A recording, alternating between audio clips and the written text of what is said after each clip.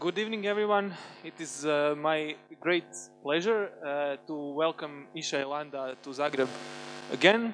Ishay is not such a stranger here.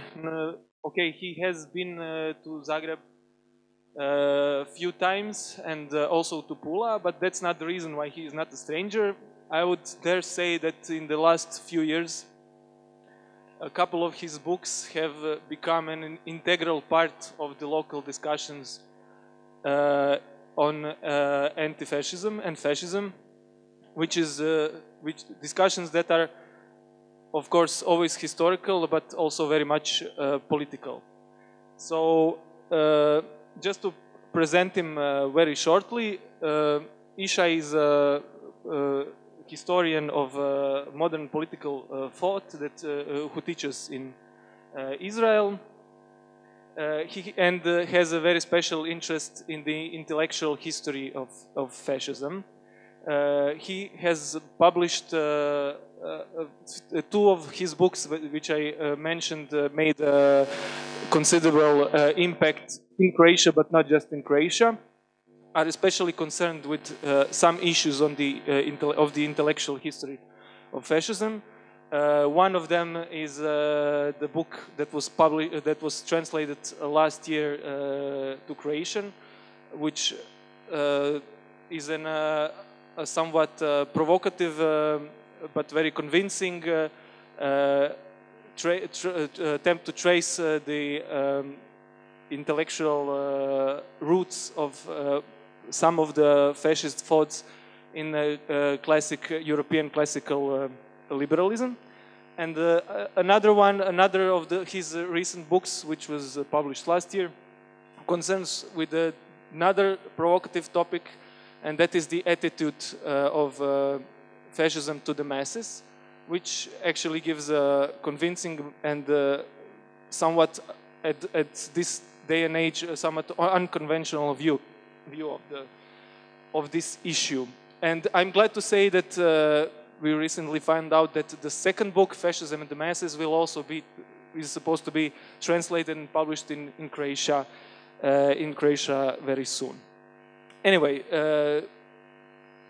his today's talk will also be concerned with the intellectual history of fascism, and one special aspect of it, and that is the aspect of fascist figure of concept of fascist enemy. So, without further ado, Ishay, you have the floor.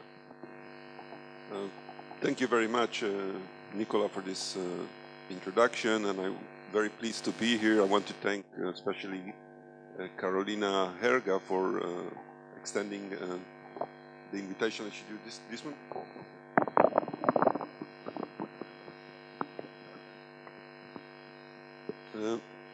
Okay, what I'll try to do here is to look at the fascist concept of the enemy and its distinctive and striking characteristics. My talk will be accompanied, as you see, by a presentation. I don't think I've ever presented such a massive scale, nor do I expect to do so in the future. So this is something quite special, and I hope everything works out fine. I'll try to operate the presentation as I'm speaking, and if you run into trouble, then Nicola will assist me. One of the things that typify the way fascists conceived of their enemies is its remarkable irrationality and extremity. This is an antagonism which is often so glaringly illogical, almost absurd, and defies all accepted discursive and demonstrative procedures. The enemy is presented by the fascists as a demon, as someone who is not only wrong and dangerous, but as placed beyond all dialogue or negotiation. It is to be annihilated, in as much as it is a worldview, or even physically exterminated. No real evidence is offered for this extreme and radical enmity, and no counter-arguments are allowed to complicate or attenuate it. It works with a scheme of Manichaean totality, where no compromise can be attained. So either light or darkness will prevail. So it's often explicitly a battle for life and death. And if I may share with you a personal anecdote, when I was a kid, maybe 8 or 9 years old, we started to be informed in school about Nazism and about the Shoah, and I remember thinking to myself, if I'd been born back then, and I would be able to have a conversation, like a face-to-face conversation with Hitler, then surely I would have been able to explain to him that he's wrong, that he's got it all wrong about the Jews, and this would have prevented everything. And looking back, I realized that this was a bit naive on my part, but the question continued in other forms to occupy me. And I think that in some sense it remains relevant. Why actually can't this hatred be explained away? The Nazi fear and hatred of Jews or of gypsies, the white supremacist image of black people, the demonization of Muslims by the far right, and so on and so forth. Why can't all these phobias be susceptible to rational debate?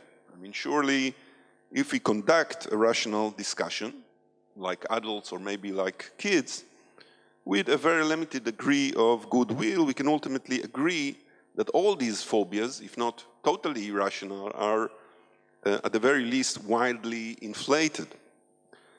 But as we know, reasonable arguments have proven woefully inadequate in countering the rise of fascism and Nazism in the interwar years, just as they are pathetically ineffective today facing the recrudescence of far-right extremism.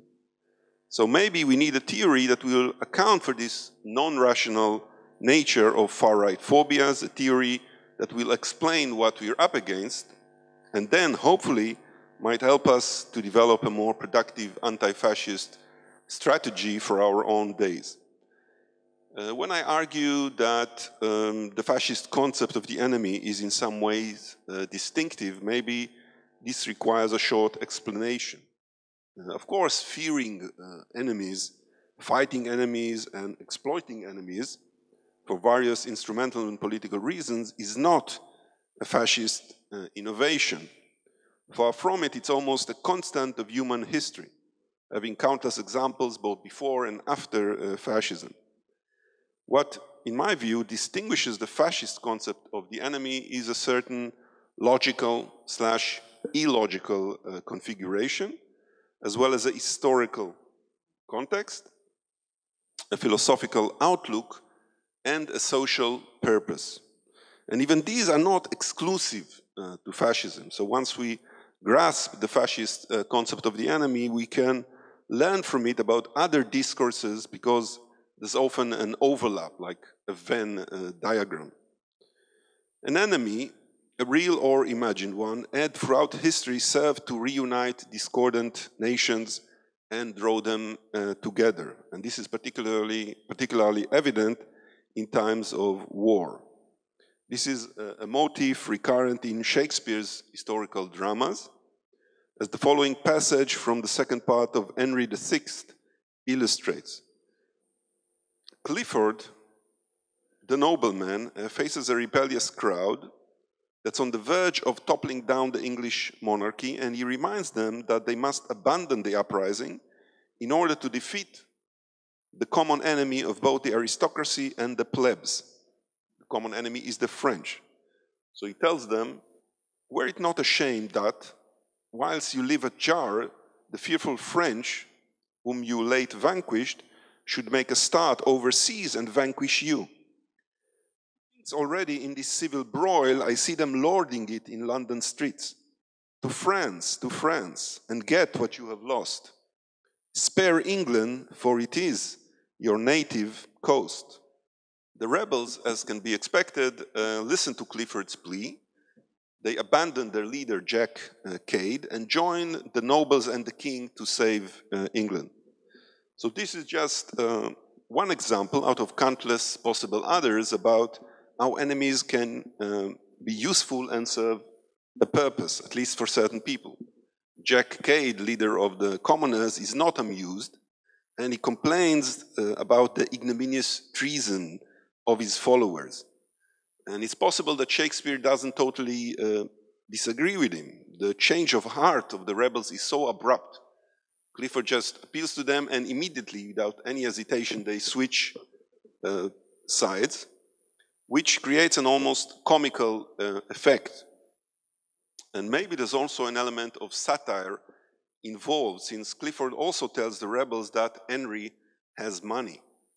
So their newfound patriotism is a bit shady. So what then might have been new about fascism and its use of enemies? I suggest that fascism was operating to prevent a historically new possibility, namely the possibility that modernity might once and for all eliminate war from human existence, that universal and lasting peace will be instituted on the face of the earth. This was an unprecedented prospect which fascists almost universally rejected. Modernity was seen by them, and not only by them, as the advance of peace, ushering in a realm of civility and equality. This was seen by Nietzsche, who for me is the most significant and instructive proto-fascist thinker either creating or distilling the assumptions of fascism as a cultural revolt. This was seen by Nietzsche as the culmination of the democratic and socialistic slave revolt and the elimination of the masters. The plebeian slaves represented peace, and the aristocratic masters the ethos of war. Nietzsche was protesting against that predicament. Already in an early piece, The Greek State from 1871, he expressed the concern that the bourgeoisie, left to its own devices under the normal flow of capitalism and free to persist with the suicidal Enlightenment project, shall prove its own grave digger. He feared that world peace will render the masses unmanageable and lead inevitably to the collapse of a warlike society founded on the broadest possible base, a slave-like bottom stratum. He thus proposed to counter the pacifistic democratic menace with war. I cannot help seeing, above all, the effects of the fear of war in the dominant movement of nationalities at the present time and in the simultaneous spread of universal suffrage. The only countermeasure to the threatened deflection of the state purpose toward money matters from this quarter is war and war again. If I view all social evils, including the inevitable decline of the arts, as either sprouting from that root or enmeshed with it, then you will just have to excuse me if I occasionally sing a paean to war.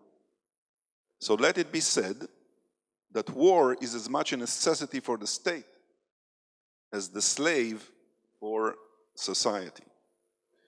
The period presents a perhaps unprecedented phenomenon of an all-out war waged on peace.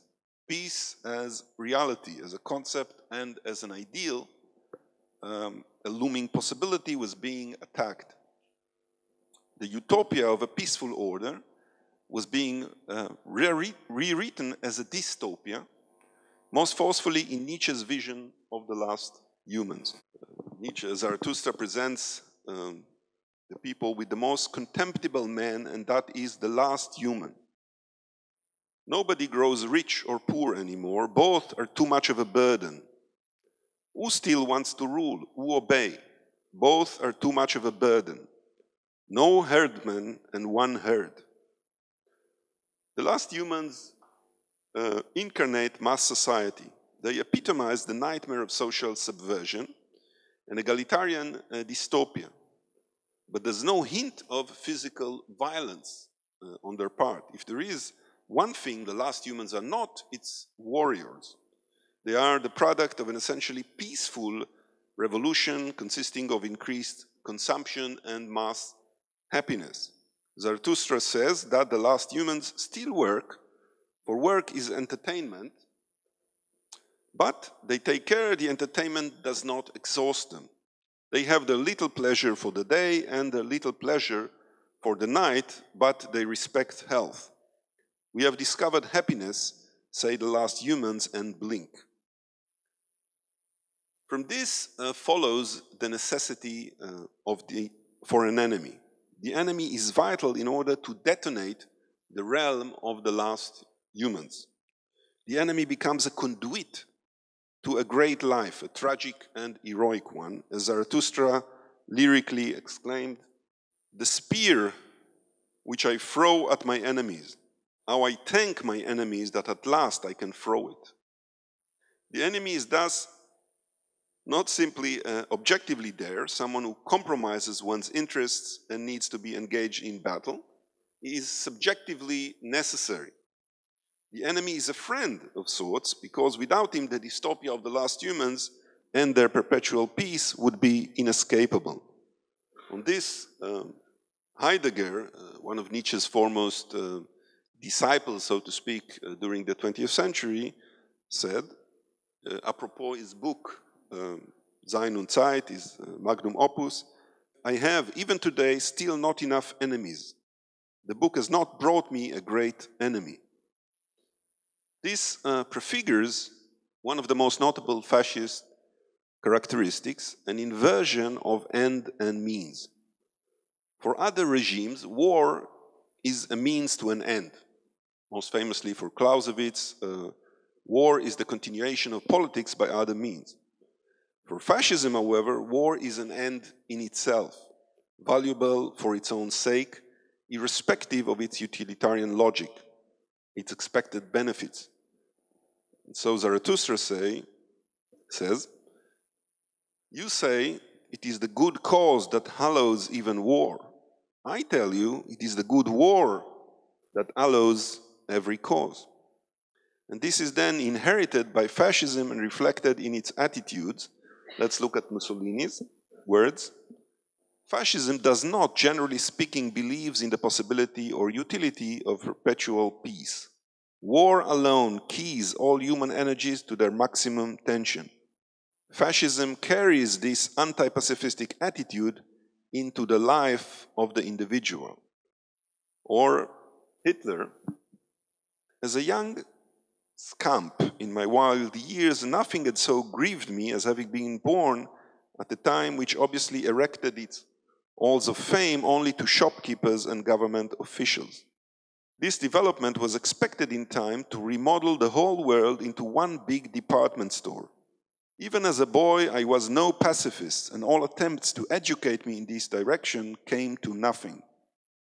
And this means that the fascist needs enemies to infuse meaning into life. In case real enemies are lacking, he is obliged to create them. A very revealing illustration of this fact is the following passage by Heidegger shortly after the installment of the Nazis in power. It starts with a seemingly objective statement: "The enemy is one who poses an essential threat to the existence of the folk and its members. The enemy is not necessarily the outside enemy, and the outside enemy is not necessarily the most dangerous." Here we are more or less on traditional conceptual ground. There's an enemy, he objectively poses a very serious threat, and we need to defend ourselves against him. But the continuation is decisively more subjectivist and underlines the need for enemies. It may even appear that there is not an enemy at all. The root requirement is then to find the enemy, to bring him to light, or even to create him, in order that there may be that standing up to the enemy and that existence not become stolid, stumpf in German. Here, a space is opened up for a certain arbitrariness in designating the identity of the enemy. The enemy is essentially a role that must be performed. The role pre-exists any specific group, and now a casting of sorts will be conducted conducted to find the actor who will best embody the enemy. In this case, of course, there is one overwhelming candidate to take this thankless job. Commentators on this passage usually assume that the enemy Heidegger is referring to is the Jew or the Jews. And this is by no means wrong. We know that Heidegger was profoundly complicit in the anti-Semitic discourse of the German contemporary right, and he shared many of their crude stereotypes. He subsequently writes of the enemy who has grated himself onto the innermost root of the existence of a folk who opposed the letter's ownmost essence, acting contrary to it, and so on, which clearly repeats the standard complaints against the Jews as a supposedly foreign and corrosive implants in the organism of the otherwise healthy German folk. But notice that the enemy is there not just to threaten the folk, but also to perform an indispensable redeeming task, to prevent existence from becoming dull and meaningless. So had the enemy not existed, it would have been necessary to create him. And this with the goal of blowing up the peace of the last humans, prevent dullness. This is Heidegger's way of revolting against the dictatorship of Das Mann, the day in English, which is basically Heidegger's version of Nietzsche's Last Humans. And we know that Nietzsche, for one, did not share the Nazi outright hatred for Jews, and he would have, with all certainty, have disapproved of their persecution, to say nothing about their massacre. But still, enemies for Nietzsche too must be found, or else Zarathustra's spears won't be discharged. This is confirmed if we turn to another paradigmatic case, maybe even more famous in this context than Heidegger. I'm referring to Carl Schmitt's mythical friend-enemy dichotomy. Schmitt's ostensible aim was to objectively identify the core of the political as such, which he located in this opposition between the friend and the enemy. But in reality, his goal was to impede the utopia of the last humans, to dystopianize it, just like Nietzsche and Heidegger have done. He was so keen to emphasize that the friend-enemy dichotomy is something permanent, precisely because he was afraid that it might in fact be transcended, that peace might be attained. He worried that war would be superseded and that class society would be abolished. And so he admonished his readers in his highly influential 1932 treatise, The Concept of the Political. Were a world state to embrace the entire globe and humanity, then it would be no political entity and could only be loosely called a state. If, in fact, all humanity and the entire world were to become a unified entity, based exclusively on economics and on technically regulating traffic, then it still would not be more of a social entity than a social entity of tenants in a tenement's house, customers purchasing gas from the same utility company, or passengers traveling on the same bus. An interest group concerned exclusively with economics or traffic cannot become more than that in the absence of an adversary. It would know neither state, nor kingdom, nor empire, neither republic nor monarchy, neither aristocracy nor democracy, neither protection nor obedience, and would altogether lose its political character. And this is a clear reformulation of what Zarathustra tells us when he warns against the last humans. And it's also very much an attempt to conceptually denigrate Marx's vision of the realm of freedom. And again, the adversary, the enemy, becomes necessary to prevent the state from withering away, as Marx and Engels put it. Schmitt presents this as an impending tragedy, the elimination of political meaning from human life. But it is only so from the perspective of those profiting from the current hierarchical, exploitative, and belligerent order. And he is also well aware of the fact that the masses are actually quite interested in seeing this order superseded. Like the people at the marketplace who laughingly tell Nietzsche's prophet, "Give us this last human, O Zarathustra.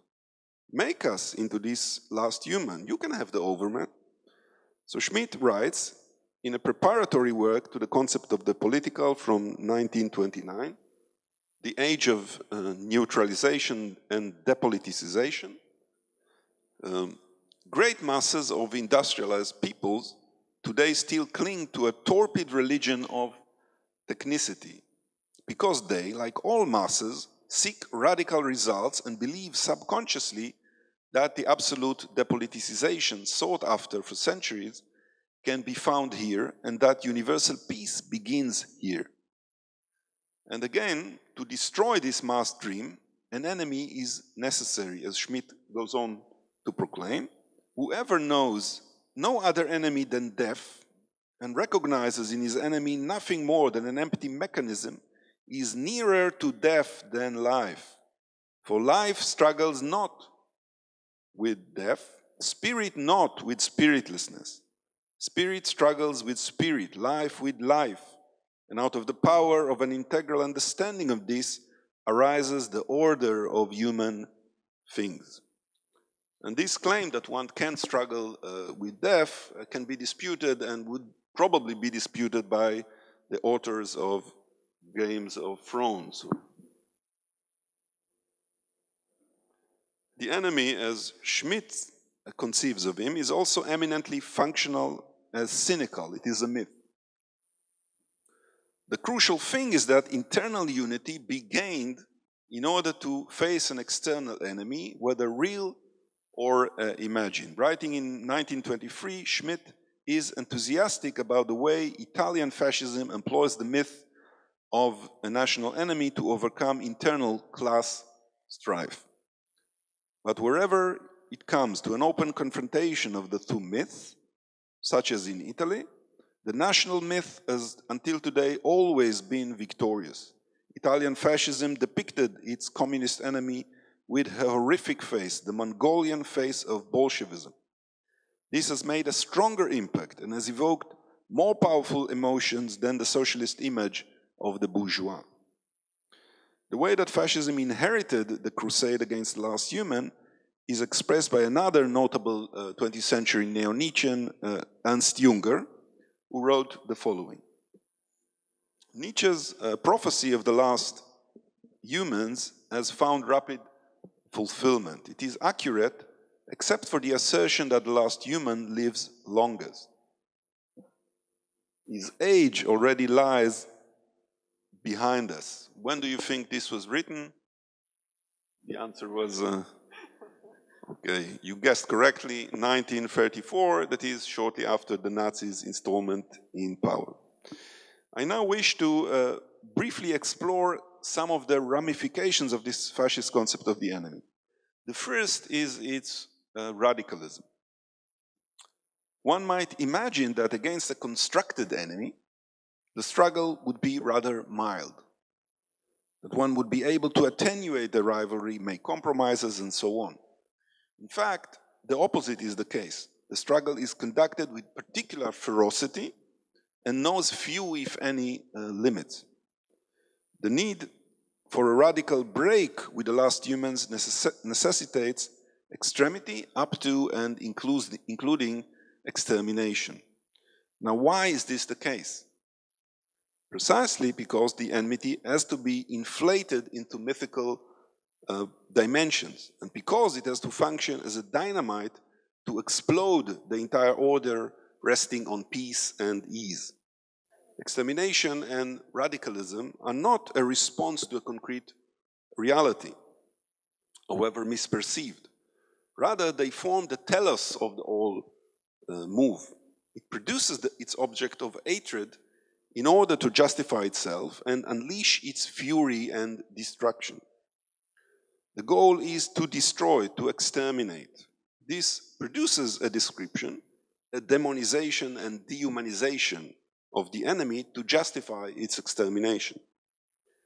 Total dehumanization doesn't justify extermination as much as extermination produces dehumanization. And the progression is not from the enemy to extermination, but from extermination to the enemy. We can see this at work in both Nietzsche and Heidegger. Let's start with Nietzsche, who writes in Ecce Homo, "A tremendous hope speaks out of this writing. Let us look a century ahead.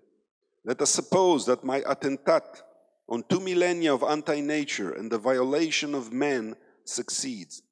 That party of life which takes in hand the greatest of all tasks, the higher breeding of humanity, together with the remorseless extermination of all degenerate and parasitic elements, will again make possible on earth that superfluity of life out of which the Dionysian condition must again proceed." Extermination becomes the precondition for attaining greatness. And Heidegger writes, "It is often much harder and more exhausting to seek out the enemy as such and to lead him to reveal himself, to avoid nurturing illusions about him, to remain ready to attack, to cultivate and increase constant preparedness, and to initiate the attack on a long-term basis with the goal of total extermination."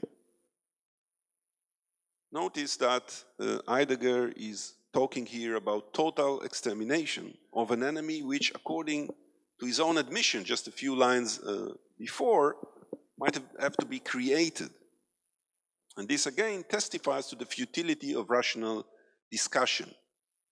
It would make no sense at all trying to convince Heidegger and other fascists that the enemy is a fiction, because they require precisely this fiction to enact their revolt against last humans. This linkage between utter radicalism and the fight against peaceful modernity is illustrated by a great number of post-war fascists and neo-Nazis. One prime example is the theories of someone who is perhaps the most extreme US-American neo-Nazis, William Luther Pierce, whose notorious book, The Turner Diaries, has become the Bible for the most extremist fringes of the American far right. This book is so extreme that it makes Mein Kampf appears almost moderate and kind of mild by comparison. It fictionally depicts a rebellion of American white supremacists which ends with the extermination of all blacks and Jews, replete with passages of utmost brutality, sadism, and viciousness. But the point I want to make here is twofold. First, its description of the race enemy is so extreme as to verge on lunacy. It clearly bears no relation at all with reality. For example, the way he describes blacks, it seems like, 70% of the time blacks are described raping white women. 20% of the time, when they're not raping white women, they are verbally molesting them. And the time that remains, like 10%, they are doing other obscene and obnoxious things like pissing from bridges and so on and so forth.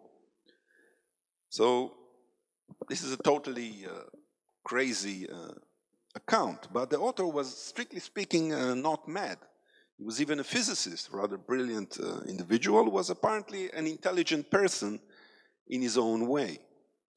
But the complete demonization of the other races and their supporters is meant to facilitate a struggle for life and death, to justify the striving for apocalypse and extermination. This is the former quote: "I believe in the real world, the unforgiving world of nature, in which we evolved through hard and bloody struggle over millions of years. Perhaps it's not a nice world, but it still can be a beautiful world if one looks at it with the right attitude."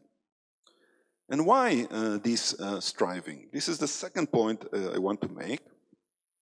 It is very much intended to destroy the reality of American mass society.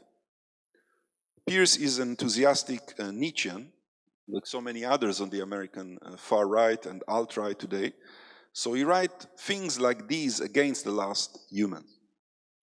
"If the freedom of the American people were the only thing at stake, the existence of the organization would hardly be justified.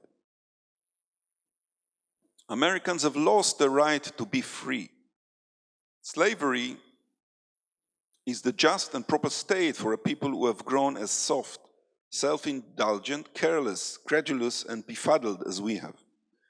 The average white American has become a mass man, a member of the great brainwashed proletariat, a herd animal, a true democrat. What the organization began doing about 6 months ago is treating Americans realistically, for the first time, namely, like a herd of cattle. Since they are no longer capable of responding to an idealistic appeal, we began appealing to things they can understand, fear and hunger. We will take the food off their tables and empty their refrigerators. Notice that this is how he treats the huge majority of people of his own race, so to speak, white people. And at the end of the apocalyptic war described in the book, it's actually the fact that a huge number of whites also get killed. I don't remember exactly, like 70% of American whites. So, in a sense, the fight against Jews and blacks becomes a conduit for fighting and getting rid of the American average person, as, of course, as Pierce imagines him to be. Another white supremacist, Gregory Hood, wrote much more recently, "We know that this farce you call a country is a nightmare that just rolls on, and we want no part of it. We are not willing to die to make the world safe for garbage food, garbage culture, and garbage people, but we are willing to work and, if need be, fight for an organic society worthy of service and sacrifice." So one fights other races in order to purify oneself. One requires the total enemy, the fabrication of a demon, to take down the ignominious. This leads to another question, that of fascist and particularly Nazi racism. Nazi racism is often seen as the ultimate proof that Nietzsche wasn't actually a proto-Nazi because he didn't believe in crude biological determinism. He was contemptuous of contemporary Germans and never tired of pointing out that they were a mixed rather than a pure race. Yet this line of argumentation suffers from several flaws. For one thing, we see how inveterate racists like Pierce and Hood can be immensely contemptuous of their fellow race members, and this on rather similar grounds to those invoked by Nietzsche, and in fact, both people are very influential, directly influenced by Nietzsche. Secondly, this argument misrepresents both Nietzsche's stance vis-à-vis racism and the Nazi one. Nietzsche is construed as anti-racist, whereas the Nazis are seen as believers in crude biologism. The realities with regards to both Nietzsche and the Nazis were in fact much more complex. Much of the supposed opposition between Nietzsche and the Nazis collapses once we take into consideration precisely the mythical, as opposed to the strictly factual nature of racism. Race for the Nazis was equally about myth-making as it was about science and biology, maybe even more so. And once we realize this, we see that Nietzsche can no longer be seen as the skeptical and ironic other of racism. Nietzsche may have rejected the reality of race purity, but he did not deny its value as a myth, leading to a transformative project. Let's see how this played itself out in an 1881 passage called The Purification of the Race. At the beginning, Nietzsche affirms that pure races do not exist, in a way which seems to drive a wedge between his conviction and that of the racist. There are probably no pure races, but only races that have become pure, and even these being extremely rare. What is normal is crossed races, in which, together with the disharmony of physical features, there must always go a disharmony of habits and value concepts. Livingstone heard someone say, "God created white and black men, but the devil created the half-breeds." But even here, in these last words, we ominously sense that Nietzsche is, if anything, a rather hesitant critic of an opponent of racism. And as he goes on, we learn that the project of racism he didn't oppose and in fact endorsed. In the end, however, if the process of purification is successful, races that have become pure have always also become stronger and more beautiful. The Greeks offer us the model of a race and culture that has become pure. And hopefully we shall one day also achieve a pure European race and culture. And this is not unlike the doctrines of many race theorists in Nazi Germany. Notable authors like Hans F.K. Gunther, Ludwig Ferdinand Klaus, or Fritz Lenz, to name but a few, did not claim that race purity was already a given in Germany, but on the contrary, they sought to produce it. They were painfully aware of the degraded and mixed condition of modern Germans, and moreover, saw racism fundamentally as a spiritual and metaphysical question, involving matters of values rather than crude physical realities. Race purity thus became a leading ideal, a project and a myth, only weakly connected to or dependent on any empirical or scientific proofs. As Nazi geneticist and eugenicist Fritz Lenz wrote, to give just one example, although in the world of facts, race does not exist as a cohesive unity, the significance of facts in the world of values is not great. Race, as we see, functioned as the myth of the 20th century, as Alfred Rosenberg famously put it.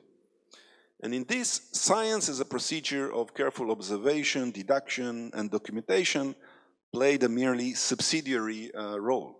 If anything, we are dealing here with a gay science transmuting into art, whose goal is not to discover facts as much as to create them, guided by an aesthetic and ethical vision. This leads to a third and final ramification of the fascist concept of the enemy, or perhaps better said, one of its preconditions, what we now refer to as post-truth. This is often rightly diagnosed as connected to fascism and typical of the intellectual climate fostered by the re-emerging far right, that the enemy can be, in principle, arbitrarily chosen and then persecuted with utmost radicalism and even annihilated, is strongly connected to this project of detonating the modernity of the last humans. And once again, it was Nietzsche who showed the way with his dismissal of truth as a metaphor, a ploy used by the weak to enslave the strong. Whereas what truly exists is not binding universal truths or a binding morality,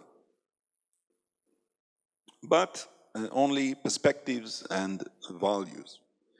And if this is true, with or without quotation marks, then lying isn't necessarily wrong and telling the truth isn't necessarily right. Both truth and lies should be judged, as Nietzsche put it in a short and highly influential early essay, in an extra-moral sense, with a view to their contribution to one's sense of power and elevation. Which again means that debating the nature of the enemy resists a rational discussion and is immune to any proofs or to any counter-evidence. The enemy is useful to facilitate a tragic and heroic renaissance and overcome the tepid universal fraternity of the present and the future. Hence his value, which a rational critique can do absolutely nothing to diminish. I wish to emphasize again that this assault on truth does not happen in an epistemological vacuum, but within a clear social and historical context, and that the aesthetic choices are intimately connected with class struggle and the bid to destroy modernity. That this is so is tellingly attested to at the very beginning of On Truth and Lie in an extra-moral sense. Very significantly, of all the possible examples of human illusion, Nietzsche chooses to direct his attack on the Hegelian notion of progress and humanism. He dismisses the idea of world history as a puny notion entertained by some insect-like, if clever, animals on a godforsaken planet. But this illusion of world history, Nietzsche clarifies, only went on, quote, for an arrogant and mendacious minute, since after nature had drawn a few breaths, the star grew cold and the clever animals had to die, unquote. I don't want to go here into a critique of the many inconsistencies in Nietzsche's argument in this seminal piece, such as the reliance on nature to dismiss the illusion of world history and the notions of humanity altogether, which then strangely matures into the opposite claims, that humans can in fact know nothing of nature as it really is, and can only grasp nature and its supposed laws in a subjective way via the distorting filter of language and metaphors. What's crucial in the context of the present discussion is the way Nietzsche moves on to blur all distinction between science, art, and myth. He concludes the piece by praising the intuitive men of ancient Greece for the way they resisted the strict dictates of reason and managed to live a worthy life of great exaltation and suffering, guided by art and myth. And of course, the question must be raised. Why does Nietzsche open up his essay with a scoffing at the progressive illusions of modern man and ends it with an elevation of the reactionary and irrational illusions of ancient man? And the answer isn't difficult to obtain. The myth of modern man Nietzsche sees as depressing and leading up to what he would later call the dead end of the last humans. Those of ancient men he wishes to revive in order to make room for the aristocratic, warring, and enslaving overman. Post-fascism and fascism thus brush aside the perceived limitation placed by rationality and the intellect on the path of life, and usher in the world of intuition, blood, and race, as put by one of Nietzsche's most important 20th century disciples, another illustrious right-wing Nietzschean, namely Oswald Spengler. Concepts kill being and falsify waking being. This is achieved in practice by forcing the voices of the blood to be silenced in the presence of universal ethical principle. Abstract maxims of life are acceptable only as figures of speech. Trite maxims of daily use, underneath with, life flows onward. Race, in the end, is stronger than language. And fascism will come to fulfill Nietzsche's dictum: we shall conquer and come to power even without truth. The spell that fights on our behalf is the magic of the extreme, the seduction that everything extreme exercises. We, immoralists, are the most extreme. Of course, this doesn't mean that the enemy of fascism can be chosen quite at random. There's a famous joke about Jews and bicycle riders that a German tells another German, do you agree that Jews are the source of all our problems? And the answer is, yes, of course I agree. Jews and bicycle riders. So, the response is, why bicycle riders? And he says, why Jews? In order to function as recruiting narrative, the myth has to have some relation to reality, however tenuous and deceptive. It has to be complemented by very serious charges. So it preferably exploits and mobilizes existing phobias, existing traditions. And as I analyzed elsewhere, the Jew came to represent the arch-revolutionary, the harbinger of modernity in the fascist imagination, particularly the Nazi one, the very leader of the slave revolt and the producer of democracy and socialism. So he could embody the fascist enemy to perfection. Moving on now toward a conclusion, assuming that this analysis of fascist extremity and irrationality is correct, what implications does it have for us now? in the face of a new toxic wave of right-wing extremism. If fascism is beyond reasoning and discourse, how can we do anything to counter its advances? Is our analysis little more than a scholarly exercise, which is politically futile? I think that there are some operative conclusions to this analysis. For one thing, while it is pointless to try to engage fascists in debate, it is necessary to highlight their lies and the way that lying and myth-mongering are not incidental, but are hardwired into their worldview. And if this is done insistently enough, and while highlighting also its class interests, it can help to reduce their appeal. But there's an even more important conclusion, I think. Once we have identified what the fascists have tried and are trying to destroy, we need to rally to its defense in a much more decisive way. I say much more decisive, but often this actually means to begin defending it in the first place. We know that the last humans have been attacked by the left as well. The whole tradition of left-wing thought positioned itself against modernity and was quite disdainful of the masses. And it's very easy to compile a long list of venerous, illustrious left Nietzscheans and indeed even left Heideggerians and left Schmittians. This partial convergence reflects the fact that many on the left, for many on the left too, modernity is not lovable. It's seen as devoid of meaning and purpose, a rather depressing, sordid reality. The left, as a rule of thumb, I would say, doesn't particularly love the last humans. They are either denigrated outright, snubbed or preached to, or at most they are grudgingly tolerated. And it's difficult to effectively defend something that one doesn't really love. Maybe we need to employ a discourse which emphasizes that the last humans are in fact lovable and therefore defensible.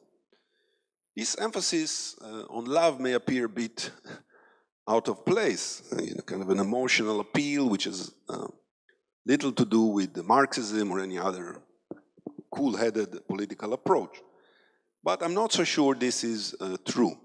Let's consider the case of Georg Lukács, one of the greatest Marxist intellectuals of the 20th century, who is now being vilified in his native country, Hungary, and I think his archive has already been closed down in a shameful act of intellectual repression.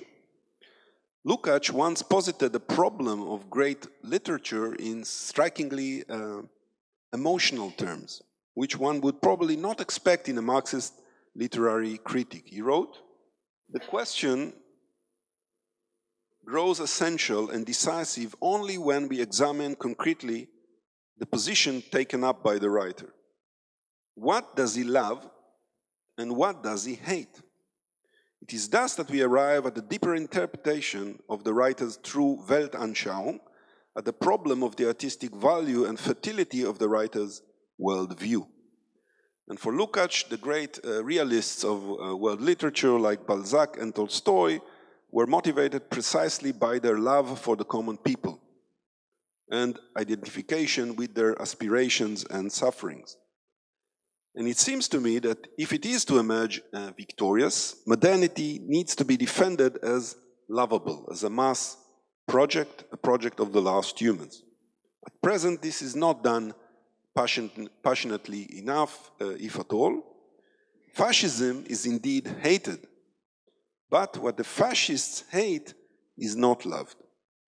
The case in point would be consumerism and mass consumption. For fascists, the pleasure and comfort-seeking of the masses was contemptible. We already gave several classical examples, like the case of Hitler criticizing department stores. Now we can look at Mussolini very shortly. You can read for yourself. He speaks about a Finnish philosopher asking him to summarize the core of fascism, and he tells him in German, "We are against the comfortable life." This is Mussolini. And on today's far right, this position continues. Let's listen to Götz Kubitschek, one of the leading ideologists behind the Alternative für Deutschland. You had only to go to the shopping center on a Saturday morning and observe people in their consumption temple to see how there is nothing at all there spiritually. Now, suppose that we take this sentence of Kubitschek in isolation. How many left-wing people would subscribe to this message? How many would see it as fundamentally wrong?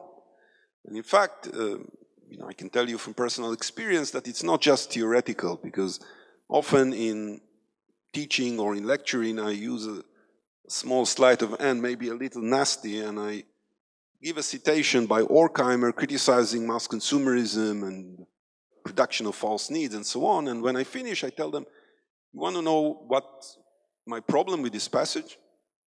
This isn't Horkheimer, this is Julius Evola, the far-right, kind of extremist Nazi, Italian Nazi, who defined himself as standing to the right of Nazism. And so far, no one ever told me, there's something problematic here. This can't be Horkheimer, because at least here, there is a definite overlap. I think that to counter fascism, we need to embrace a dialectical understanding of capitalism, which is attuned to the kind of complex nature of capitalism as a social system, which combines civilizing and barbaric elements, civilizing and barbaric vectors. The notion of civilizing aspects of capitalism is actually comes from Marx. And shopping, to look at this example, can indeed in some respects be a depressing practice. We know that for many people they don't even have the money to do any significant shopping, and even those who do often feel manipulated, cheated, and we face tremendous inequalities. One gets out of a mall and sees homeless people on the street. So we seek happiness that capitalism knows how to promise, but we know that only our wherewithal entitles us to it, and being poor, we will mercilessly go to the wall. Remember that for the last humans, consumption, or the consumption of the last humans, was attacked precisely in that transcending of class society and economic differences. Who grows rich? Who grows poor anymore? Both are too much of a burden. Also, after the Second World War, Schmidt could attack what he called the happiness of pure consumption. But he didn't see it as strictly capitalist. Far from it, Schmidt emphasized that this vision was common to both the capitalist West and the communist East. And in fact, he associated the utopia of mass consumerism rather with Engels and Lenin and their connection with the worldwide masses more than he did with capitalism. Similarly, hierarchy, struggle, and war are presented by fascists as uplifting. Equality and peace are seen as insipid, an inferior way of life. But whereas war is being rejected by anti-fascists, I'm not quite convinced that equality is defended with as much conviction and passion as it deserves. Maybe this equality is taken for granted, I don't know. But there's the possibility that it's not really an entirely believed in. And we need possibly to instill equality with a sense of awe. And here someone like Gilbert Keith Chesterton might be of help. Dickens's revolt was simply and solely the eternal revolt. It was the revolt of the weak against the strong. He disliked a certain look on the face of a man when he looks down on another man. And that look on the face is indeed the only thing in the world that we have really to fight between here and the fires of hell. And elsewhere, he wrote possibly one of the most eloquent defenses of the idea of equality. And I think that there is something indicative as well as a little sad that Chesterton wasn't precisely a man of the left. This is what he wrote. Equality is not some crude fairy tale about all men being equally tall or equally tricky. It is an absolute of morals by which all men have a value invariable and indestructible, and a dignity as intangible as death. In truth, it is inequality that is the illusion. We find a man famous and cannot live long enough to find him forgotten. We see a race dominant and cannot linger to see it decay. It is the experience of men that always returns to the equality of men. Nor is it vain that these Western democrats have sought the blazonry of their flag in that great multitude of immortal lights that endure behind the fires we see. For veritably, suns and moons and meteors pass and fill our skies with a fleeting and almost theatrical conflagration. And wherever the old shadow stoops upon the earth, the stars return. And one of the things I really appreciate here is this kind of double meaning in the emphasis on stars. Because today we think about stars as designating the exceptional sports stars and celebrities and so on. And here, sort of counterintuitively, Chesterton is talking about the average human beings.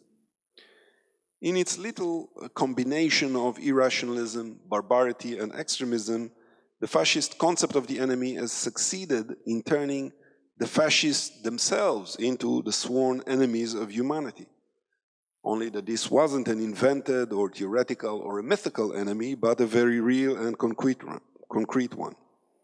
So effectively, defending the project of the last humans is a vital task and a great challenge. And it may be that success or failure in fending off the fascist onslaught will in no small measure depend on it.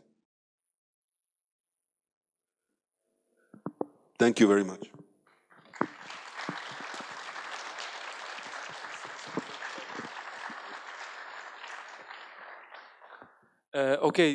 Thank you very much, Ishay, and I apologize to the audience for this presentation. It can be tricky to work.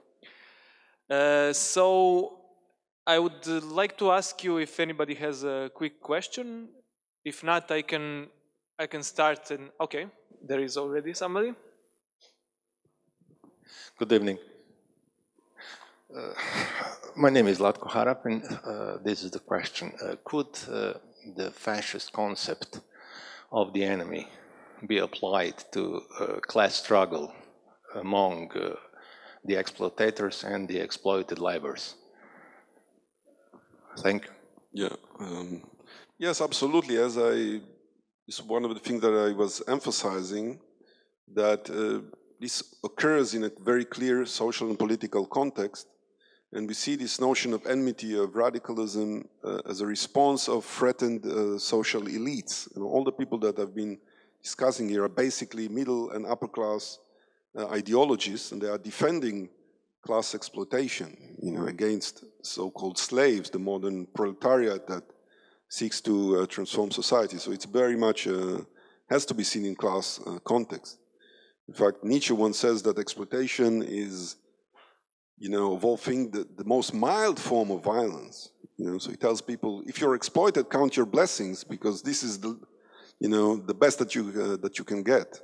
So obviously this is very much an apologia for capitalist class hierarchy, and as I suggested, it's a defense of all the barbaric potentialities of the capitalist order, while blocking the transcendence of capitalism that Marxists and socialists were counting on, and the fulfillment of its more civilizing thrust.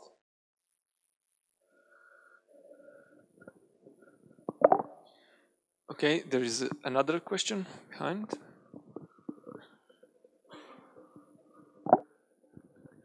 Good day. My name is Petar Bagaric. Is there room to talk about certain fetishism of greatness inside of academia?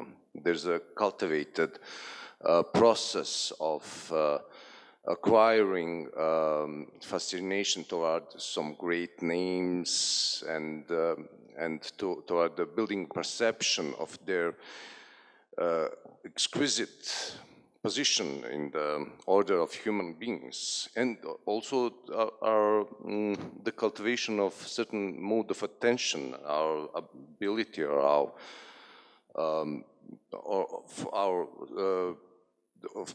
for us to be willing to read some 10 or 20 years, 3 authors, and to pay attention, like, I know, some monk in meditation, to search layers and layers of meaning.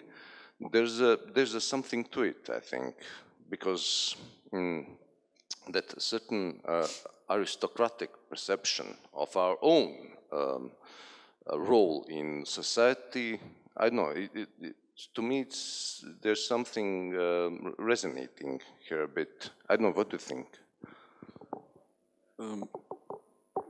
Yes, I think you're definitely onto something, that, you know, academia with its certain advantages, and more generally, not just academics, intellectuals, sometimes, I wouldn't want to generalize, sometimes they do tend to think of themselves as superior to the common throng. So this has been known to happen. It's undeniable, and there are you know, analysis of this, like Bourdieu, when he talks about Homo academicus. There's a brilliant book by you know, classic, very polemical book about the intellectuals and the masses, where he describes the impact that Nietzsche had in inspiring generations of, especially British intellectuals in his case, but actually it's a pan-European phenomenon. So yes, there is a kind of seduction of greatness, of leading the masses, even leading the leaders. You know, many fascists thought themselves as basically giving advice to the actual fascist leaders. They often were very disappointed when they realized that they didn't count for so much.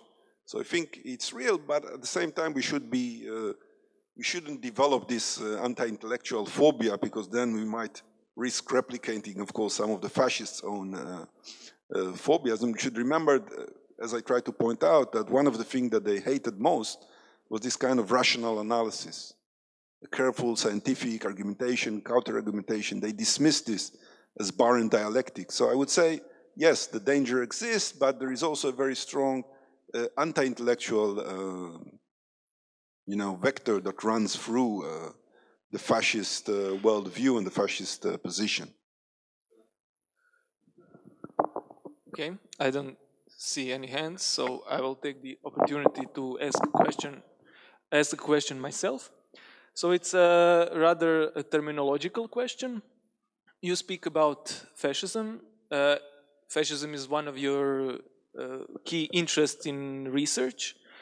However, all your work basically proves that what we consider as basic tenets of fascism is part of European or Western intellectual or Western thought for a period of time that is significantly longer than what we usually call fascism. And this is something that actually causes quite a lot of problems while discussing or not just historical but also contemporary political issues. So while you can clearly prove that there are some political ambitions in the contemporary far right that have similarities or are outright identical to the ones of historical fascism, it proves to somehow controversial to call contemporary far right outright fascism. You always have this type of discussion, you know, how can they be fascists? They don't have Hitler's mustache, don't wear uniforms, sometimes even don't consider Jews as the main problem, or consider Muslims or some such thing. So how to handle this sort of terminological difficulties, especially in the kind of work that you do, and perhaps avoid this kind of, you know, fascism, proto-fascism, post-fascism, etc., etc. If we can clearly see that there is a continuity of anti-democratic, anti-socialist, anti-modernist, etc., etc. thought. Yes, thank you. It's a very thoughtful question. A bit difficult to handle theoretically in a short response. I think that you're right. I'm trying to get at a certain view of fascism as, in a way, an ideal type. Excuse me for borrowing something from Max Weber, who was himself indebted to Nietzsche. But, you know, when we get it, I presented this at the beginning, we try to distill the essence of fascism, we can learn a lot about phenomenon that may not be 100% fascist, and and we can, you know, argue about how exactly to pinpoint them, define them. To me, to look today at movements such as the alt-right, call it fascist, call it semi-fascist, we can learn so much from the experience of fascism that it makes the whole exercise worthwhile. I don't want to go into air splitting and so on. And of course, Mussolini didn't have the Hitler mustache either, so wasn't he a fascist? You know, we can draw this to certain absurdities. I think, but what your point I definitely accept, and indeed it's part of everything that I try to do, to look at the continuities and see, you know, European and Western tradition at work in fascism. It isn't just a break, but it's also a break. We need to see this in a kind of a dialectical complexity. But the main thing is, does the study of classical fascism, of interwar fascism, and of proto-fascism, the tradition that came before, is it helpful for us today to analyze what's going on? And I think, and I've tried to bring some examples via Kubitschek, via Pierce, Hood, and many others, that it remains relevant. So we should, you know, the study of the past can still help us in facing our dilemmas today. Okay, we have another question from the audience. Hi, thank you. My name is Ivan March. I really enjoyed that, but I also struggled to keep up. I have a certain level of education that I think permits me to understand quite a lot of what you presented, but I also work with a lot of social movements and social movement leaders that would have an impossible time grasping a lot of what you said, especially in the answer to the final question. You know, like sociology shorthand, like I just pretty much just know who Weber is. I don't know much more than that. My background's in natural sciences. So my question is, how do we make all of this research useful in everyday reality? Because I think it really is today more than ever. There seems to be a little need for translating in more palatable form some of these ideas. And I don't see that happening in the left. I see the right being really concerned with everyday reality, and the left kind of getting stuck in a theoretical and, you know, jargonistic world. Thoughts on that. Yeah, I appreciate the problem you're pointing to. In my own efforts, I try as much as I can. I'm an academic, unfortunately, or maybe fortunately. I think there's absolutely a need to popularize these ideas. And what I am personally trying to do is, the result to Nietzsche is partly explainable by this need to popularize, because there's no greater popularizer among all the philosophers than Nietzsche. And I think once you use the metaphors, the powerful catchwords that he used, like the overman, the last human, the blonde beast, and so on and so forth, you know, the will to power, it's possible to render much more intelligible things that are at stake. And I think this often gets lost in discussion among liberal and left-wing scholars. Partly is because of the specialization, which is unavoidable. After all, we're dealing with difficult texts, and it's not always possible to render them much simpler. But also, I think there is a sociological element in question, and here I'll point very briefly to the problem of left Nietzscheanism. And you see this taking, in my view, very damaging dimension in terms of making language so complex. You pointed to this. All the rhetoric of deconstruction, of POMO, postmodernism, and so on. I think it's not a coincidence. It has a social logic of building this domain that is inaccessible to wider audience. So it's partly done on design.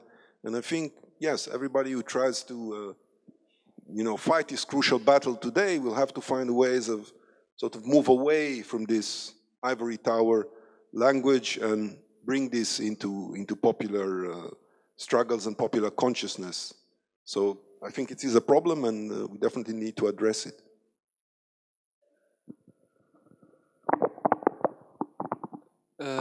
Yeah, I mean, talks like this are probably not the best place, to popularize and mobilize in a broader context. But every Facebook meme has to have a theory behind it. So I mean, I expect to have some million watches on YouTube later. So. Okay, is there another question, perhaps? I don't see a hand. Okay, I will continue then, if nobody minds. The thing that actually interests me a lot is you quite convincingly explained why this construction of a dehumanized enemy is unavoidable or constituent part of fascist ideology. However, and you gave us quite a lot of examples of how this is rhetorically constructed by fascist ideologies. But on the other hand, while we may understand dehumanization by fascist ideologies, it's difficult not to notice that many of this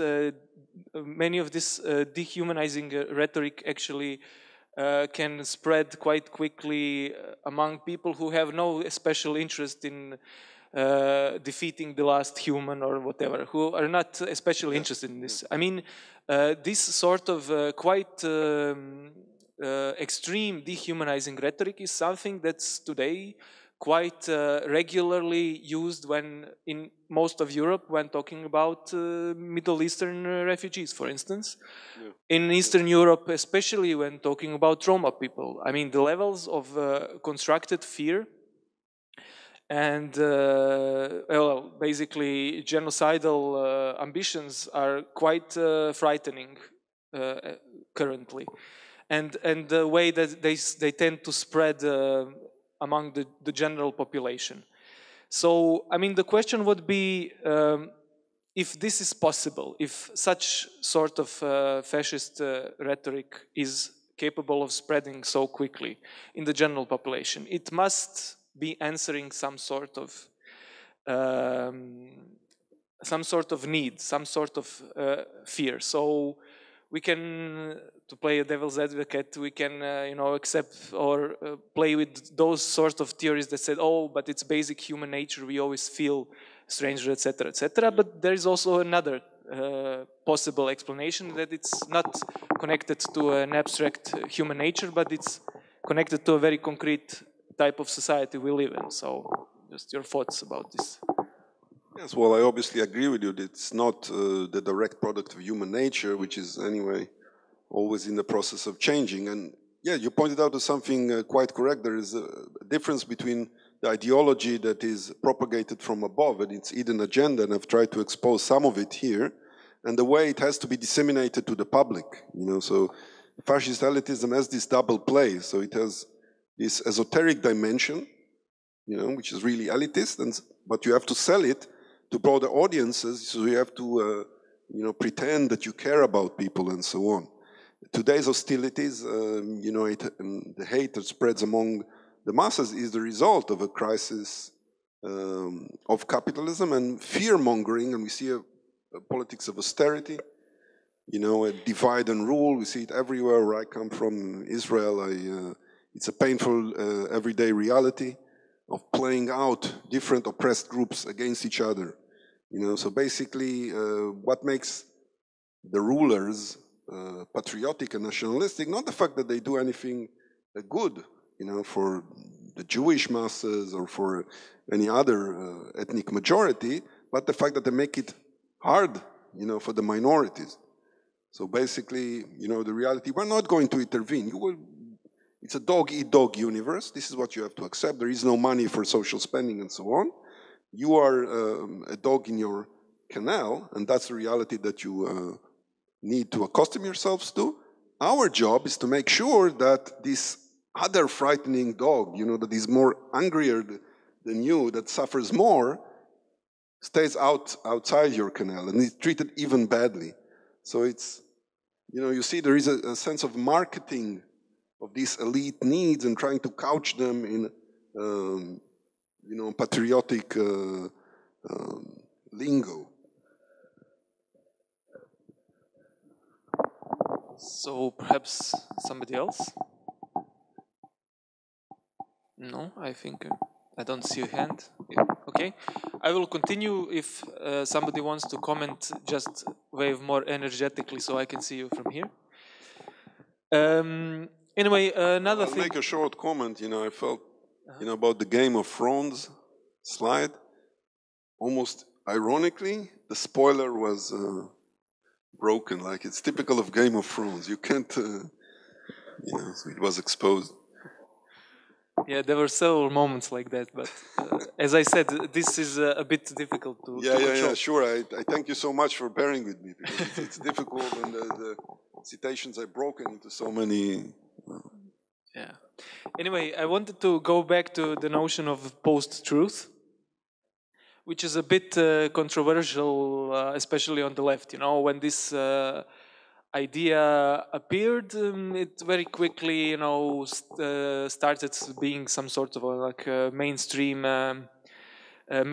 idea. It very quickly, even breached into structural funds and this sort of NGO tender universe. The point is that basically the way it's mostly used, this notion of post-truth today, is illustrated by a website I saw just today, which basically divides English language media into left-wing biased, right-wing biased, and non-biased. And it does this by employing an algorithm which basically it identifies words that are supposed to be left-wing or right-wing, and the idea is that the creators of algorithm who identified the specific word which are biased are non-biased. So I mean, this is the sort of idea that is mostly employed while using the term post-truth. And that is exactly why it's often criticized from the left. It's an attempt, it's another kind of horseshoe theory kind of idea that tries to say, the truth is in the middle, and you have this extremist on the right and left, which are basically the same, and they're blah, blah, blah, lying, etc., etc.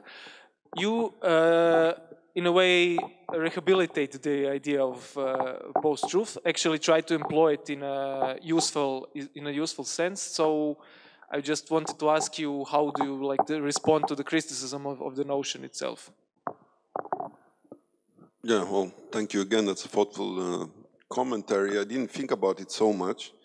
But yes, as you rightfully pointed out, I think that post-truth needs to be situated at the very center. It's not a marginal thing, and it's definitely not left. And it's right, and it's also, fascism has been described sometimes as the radicalism of the center.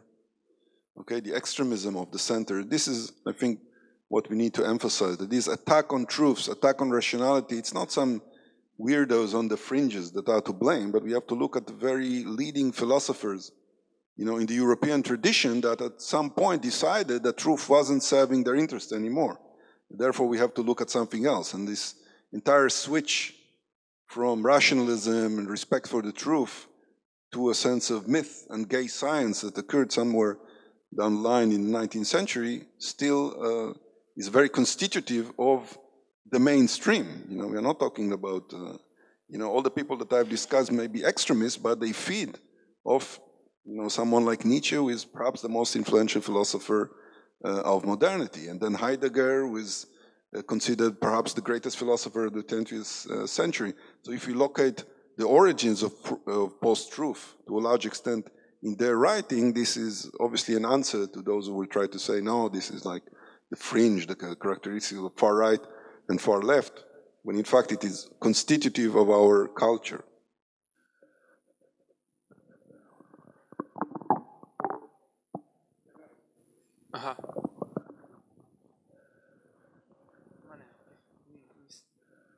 Okay, so a last call for a comment, question. If not, then perhaps we can close it, not to turn this into an interview, a dialogue. So, okay, thank you everybody, and thank Ishay also, and enjoy the rest of the program.